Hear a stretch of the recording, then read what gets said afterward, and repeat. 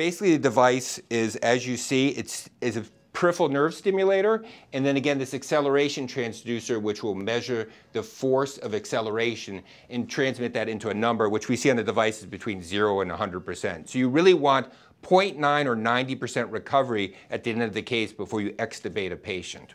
Basically, once we've done our induction of anesthesia, it's important to obtain a baseline measurement with the device.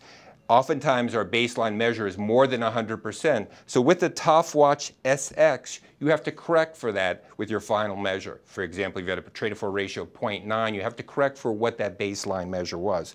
As we see here, we're going to do a train of floor stimulation, and we have 128%.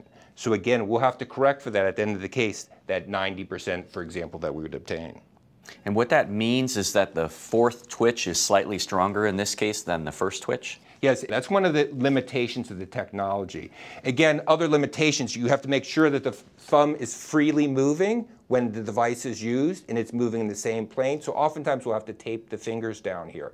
So one of the reasons the technology really hasn't caught on more as a more popular monitor with anesthesiologists is really related to some of these complexities when you're using it. It's not a simple device to use, and there's really a learning curve to using it also. I think you have to use it 50 or 60 times before you really start getting reliable and reproducible results. Mm-hmm.